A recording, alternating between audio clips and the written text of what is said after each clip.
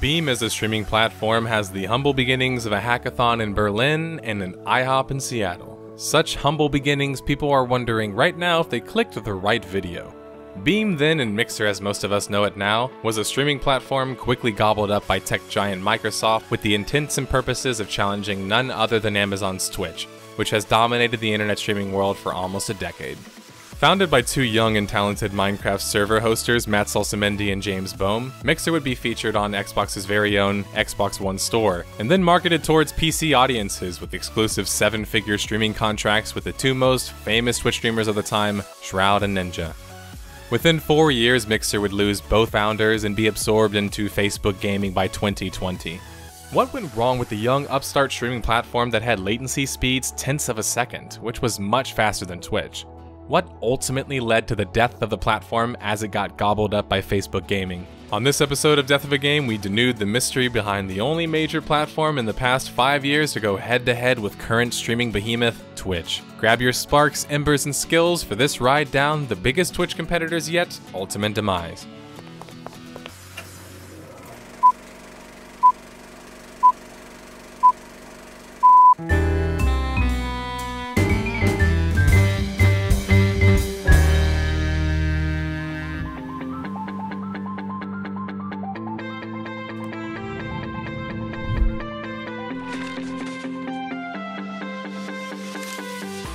The story of Mixer begins back in 2015 when Matt Salsamendi and James Boehm and team flew to Berlin to participate in a hackathon. It's during this time they're able to achieve 0.5 second end-to-end video latency. What that exactly meant yet wasn't determined, but it was innovative technology that meant that they could create something with it.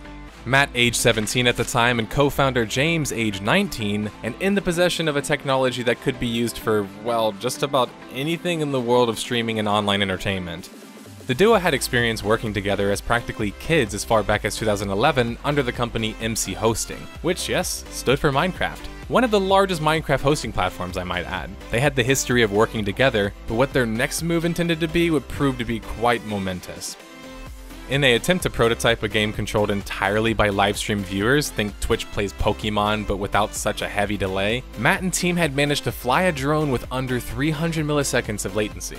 This would mean the actual ability to play as a livestream viewer. It wasn't until sometime near the end of 2015 or the beginning of 2016 that Matt and James finally decided on what their company was going to focus on. In a fateful day at an IHOP, Matt and co basically decided they were going to do a streaming platform. They even went the next few hours brainstorming what that would look like, and as Matt Salsamendi would later say on Twitter, perhaps went a bit overboard. Young and talented entrepreneurs banding together in the tech sector with the promise of an algorithm that can solve a lot of problems. Like other tech startups, they would need to get noticed to build the kind of connections they needed in order to provide the funding to scale their platform. Early on for Beam, the intention was to scale. Like most technology startup companies, in order to do this, you would need money or the ability to scale up. This brings on investors who now own a majority of your company, or perhaps they bring in a board which now you only have a couple of seats for. Matt and James contacted a popular Minecraft streamer at the time who was unhappy with Twitch and convinced him and many others to give Beam a try early on. These were the smaller, more personal creators, the kind who Beam had attracted from the start as a competitor to Twitch. After the humble beginnings of an IHOP, Beam Interactive would enter its public beta May 9th, 2016. It featured viewer-to-game controls and group autonomy controls. In the spring of 2016, Beam had managed to log 100,000 users on the site. The biggest win of Beam's short career came days later. They had won TechCrunch Disrupt New York 2016. The true goal of something like TechCrunch 2016 was meeting the right people to form the right relationships. Beam at TechCrunch is a spitting image of the TechCrunch episode in the popular comedy show Silicon Valley. It took 3 days of coding to get the tech demo on the floor to actually work, and when the demo did work, it actually was able to stream at 4K 60 frames, I might add. Beam might have wowed the judges, but the most important person they had wowed had been none other than the head of the Xbox division himself, Phil Spencer of Microsoft. 18-year-old Matt and 20-year-old James had just gotten the opportunity of a lifetime. It took a few months to reach a deal, but Beam had already begun scaling up before a deal was even reached, I was told by an anonymous source from Mixer. Microsoft would officially acquire Beam Interactive August 11th, 2016, which would immediately include a large influx of cash, massive staff hirings, game integrations, and most important of all, the access to an already massive and pre-existing Xbox audience. I was told that profit wasn't expected for 3 to 4 years, which gives us a timeline of how much the newly acquired Microsoft streaming platform Beam would have until they, had to show results. The cogs were in motion now after that check was signed, and there was only one way now: forward. Xbox insiders on the Xbox One would get access to the Beam app on their platform starting February 2017. This was a necessary step towards public access to the streaming platform. Details concerning how Beam would function, which was due to be out in the spring, would be the utilization of sparks or experience points that viewers would acquire from viewing, and then they could use these to unlock XP boosters, emotes, and more. Unfortunately, these wouldn't come until the next year. By March 2017, the Beam app would be available to all Xbox One users. Just like that, Beam went from being over 100,000 organic users to potentially millions of Xbox users. The Xbox didn't previously have its own streaming platform, and now that they had one built into their console, Microsoft wasn't going to stop there. After changing their name to Mixer, which is pretty typical when you get acquired by a big corporation, Mixer, no longer Beam, was intent on using E3 as their opportunity to garner excitement. Microsoft would use a giveaway strategy, offering free games and a DLC for Minecraft, Halo Wars 2, and Hawken to those who tuned into the main conference. The employee I spoke to from Mixer told me that Matt and James and other core members of the team did indeed want to keep the Beam name, but unfortunately Microsoft already had everything in ink, so there was no chance. My source also notified me that at the time of E3 2017, the team had to basically create an entirely new Mixer environment, because the one they were attempting to showcase had crashed, like legitimately crashed, like the actual instance itself. The issues had been because, as I was told, 6 months of complete lack of bug fixing up until this point. Momentum wasn't giving Mixer the proper time to focus on bug fixing. Microsoft was proud to show off new features in its new streaming platform. Meanwhile, Mixer was met with this immense growth and corporate overhead, which was probably complicating things. Although Mixer was ahead of Twitch in some aspects such as latency, multi-stream capability, and viewer interactivity, it was lacking the equivalent of free bits, which were the Twitch-based currency that streamers could cash out on. Sparks would finally come in November of 2018 during what was called Season 2 for Mixer. What would also accompany the addition was skills, which were basically emotes. The difference between these and emotes in, say, Twitch was that skills in Mixer allowed you to, once past a certain threshold, start making money. The more engaged your audience was, the more money you could make. That was a very interesting concept. Embers were planned eventually for 2019, which were more of the paid virtual currency type, paid bits from Twitch essentially. Sparks were still more interesting in my eyes because unlike Embers, they didn't require viewers to purchase them, and yet eventually they could monetarily support their favorite streamer. While Mixer had some new and unique features, they had taken some time to add features that by the end of 2018 standards had seemed like expected features of a streaming platform. But perhaps Mixer's unique twist on things could prove to be the different kind of approach that would attract the right audience. By the end of 2018, things started to change for Mixer. It's at this point that, under the Microsoft banner, they had been there for almost 3 years, which meant in just 1 year they were expected to reach a return on the investment that they had borrowed. In May 31st, 2019, Mixer/Microsoft approached one of the top Twitch streamers, Dr. Disrespect, unsuccessfully. But this wouldn't be the first time and only competitive play that Mixer would make in 2019 regarding top streamers.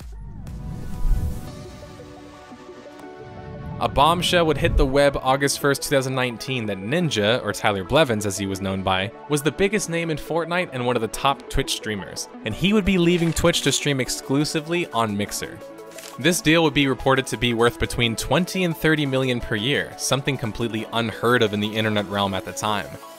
The move here was obvious. Go after the top Twitch streamers with never before seen exclusive top dollar contracts and hope that with their popularity, you can inject a new audience into your new streaming platform. Or it could be seen as a move of desperation, because remember, they were edging ever closer to facing the gallows if that return on their investment or that ROI wasn't high enough. Within a few days, Ninja had broken 1 million subscribers on Mixer. Well, kinda. It turns out that Microsoft had purchased over 1.5 million subs for free as a promotional event to bring people over during Ninja's launch on Mixer. That's kind of like record labels buying their own artists' copy in order to just kind of inflate their numbers, but it doesn't really do much to build a real audience or track what the real audience actually is. It's more so an audience that very likely isn't going to stay when it's no longer free for them to subscribe to their favorite streamer, like say for example Ninja. Mixer was originally the mom and pop specialty shop of the online streaming platform. At least that's the kind of vibe I got from it. Its attempts to go mainstream were proving to be costly. millions of dollars of costly. And would these decisions ultimately pay off? For Ninja, on the other hand, or other top prospective creators, they didn't need to worry about numbers anymore, how many people were watching. With guaranteed pay, it was, as Ninja himself would later state, less stressful in that respect. A dagger of news hit the web October 2nd, 2019 when it came out that Mixer co-founder James Bohm would be leaving the company. James said he was out to develop the industry and its communities. What that exactly means, we have no idea. What I do know is that, well, Matt and James had deals. Like most who go into business as founders with companies like Microsoft, their deals stipulate a minimum amount of time spent. In regards to leaving the company, it could be a combination of realizing your influence is shrinking, maybe it's not the same company anymore, or you're just trying to cash out as soon as you can get out. Simply put, Mixer wasn't the same company anymore. It had grown far too large. While Mixer at first started as the specialty store I mentioned beforehand, who targeted the smaller creators who were unhappy and disenfranchised with Twitch, by 2019 the strategy had shifted, and as my source tells me, the majority of the small creators who had originally come over from Twitch to join Beam had gone back to Twitch. It didn't matter how much money or theatrics you threw at Mixer at this point. At some point results were going to come out, and if they weren't good enough, Microsoft isn't above pulling the plug. According to Business Insider, Ninja brought more streamers than viewers, and that isn't a good problem to have in entertainment. Now, it's unsure what exactly happens past this point, but some big meeting happened supposedly, and Matt and James seemed to be in a disagreement about how things were handled with maybe their bosses, the executives, or the suits. 8 days later, after his co-founder and friend, James, leaves Mixer, co-founder Matt Salsamendi would also leave the company to go work on lasers. You can't completely read into founders leaving a company they started after an acquisition just simply because for many of them, as I mentioned before, this is a particularly lucrative deal. With both founders gone from Mixer, however, and the fact that their leaving was in such close proximity of each other, it either is an incredibly crazy coincidence, or it doesn't bode well for Mixer going forward. It's very possible the large decision that would follow Matt's departure had at least something to do with it. Doubling down on their trickle-down strategy, Mixer or Microsoft at this point, who knows, would be adding another Twitch megastar to the exclusive streaming roster, Shroud. His deal are reported over 8 figures, which is 10 million or so plus. This was their chosen attempt at bringing an audience to Mixer now. Ninja was on record saying that he preferred Mixer despite the lower viewers in December of 2019. Which is kind of a no-brainer, right? But it's not the kind of mentality you want your top paid streamer to have when it comes to growing the company. But that's not necessarily Ninja's job. His job was to bring eyeballs, as was Shroud's, which they succeeded at in spades. The problem was, well, those eyeballs are wandering, and would quickly return to Twitch when they got bored of the novelty of Mixer. It wasn't that Mixer was an outright inferior platform technically, it was more about perception with viewers. When the top streamers like Shroud and Ninja are only getting a fraction of the numbers they were getting before, it doesn't inspire much. Not to mention many other content creators are rising to stardom on Twitch, especially in the world of Fortnite, to fulfill the vacuum that Ninja had left. The attempts to aggressively seek an audience through ways of getting exclusive contracts on top creators wasn't proving to be entirely fruitful for Mixer yet. These are the dangers of artificially creating a market. It doesn't matter how much money you put behind a bad recipe, and what I mean by bad recipe is simply this. Mixer might have had this amazing FTL proprietary technology, and had a fun and different approach to streaming, but it wasn't particularly effective at making money. Without API interactions and Xbox partnerships, Mixer as a streaming platform itself didn't have a good strategy or plan for making money, as my prior employee Contact explains. That cooped with the aforementioned artificial audience, or think artificial ingredients, then you have, as I mentioned before, a bad recipe. The problem was, it was too late to organically and slowly grow the audience for Mixer at this point. It already had too high expectations, and it was already too expensive. And it was already in the ring with a behemoth in the online world, and it was losing pretty bad. Streamlabs and Newzoo teamed up for some meta-analysis concerning YouTube gaming, Twitch, and Mixer's growth as streaming platforms.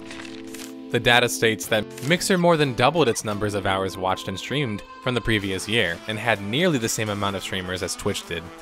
Concurrent viewer averages, on the other hand, weren't even close at 37,000.5 averaging to Twitch's 1.06 million. More data would come out in May of 2020, and this was even more condemning for Mixer.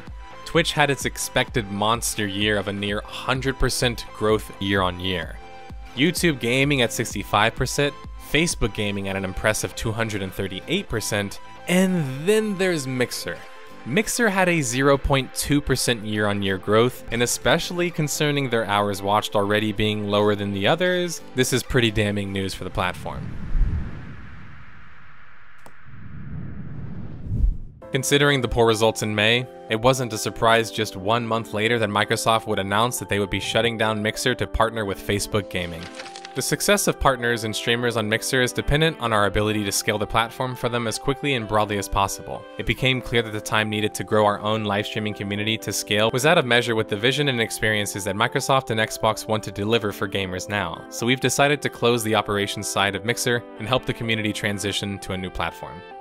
Facebook Gaming still wins because they likely don't have to pay as much for Mixer, because Microsoft is both looking to offload or axe Mixer in general, as well as they still, well, need a streaming platform to work with. Microsoft wins because they get to keep the very important technology behind Mixer's FTL, which they can leverage for a plethora of things, especially in the age of online media. Mixer, on the other hand, the greatest loser, scheduled to be shut down with links redirected to the Facebook Gaming platform.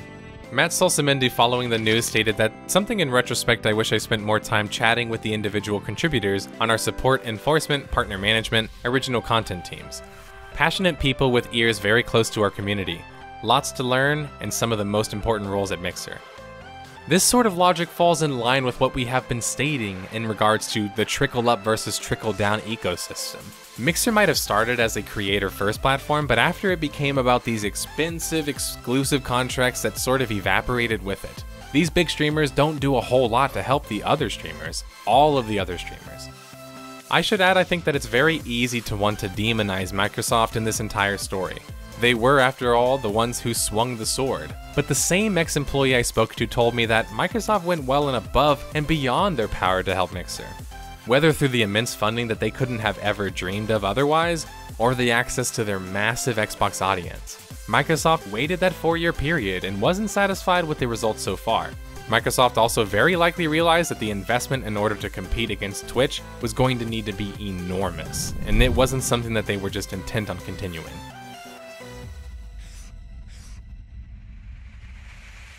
With Mixer links all redirecting to Facebook Gaming, Mixer's bright but short time in the sun has come and gone. The important thing to take away is identifying the key reasons for Mixer's failures as a streaming platform. This way we can understand the mystery surrounding the death of a game, Mixer, in a hope not to repeat the past. Don your fedoras, whether literal or figuratively, as we take a look at all the gathered clues and evidence concerning the story of Mixer. And, oh yeah, hit the music. Not that I necessarily like to use age as an excuse, but Mixer founders were both young and inexperienced, yet in charge of a new multi-million-dollar streaming platform with Microsoft-level funding. Yeah, problems. Mixer scaled up immensely, so much so that they had long-term logistical and technical issues caused by such. This resulted in things like no bug fixing or quality control focus. Success didn't match their corporate bloat, and the year-on-year data shows that they lacked viewers versus streamers. Remember, at one point, more partner managers than partners. Mixer just didn't have a good recipe for money, and that's important in business. Going after an audience that wasn't organic created this artificial or even temporary market. Ninja and Shroud signings were $30+ million mistakes. Well, for Mixer. Mixer was missing key features needed to compete against the top platform in Twitch. Whether it be their lack of fewer bot moderation options, no affiliate mode, they didn't have mass gifting subs, pre-rolls didn't come until late 2019, and ad breaks, mid-ad breaks didn't come until 2020, they were lacking the features.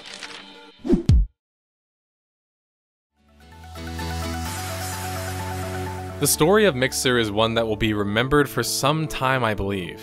It's another cautionary tech startup tale gone awry. Another proprietary tech doesn't make a business scenario. But it's not just one of those stories. It's the story of a company from humble beginnings in Seattle under the name Beam, and their mission to focus on satisfying the viewers and their needs. Mixer was successful in not just creating a faster latency for streamers and viewers alike, but also a more interactable relationship between the two. In the process of obtaining that goal, the scale of things morphed past the point of no return. But Mixer's death wasn't just another story.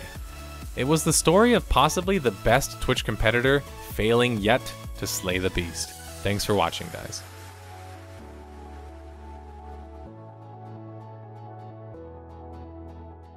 All right, people. Let's search this dump and get out of here ASAP.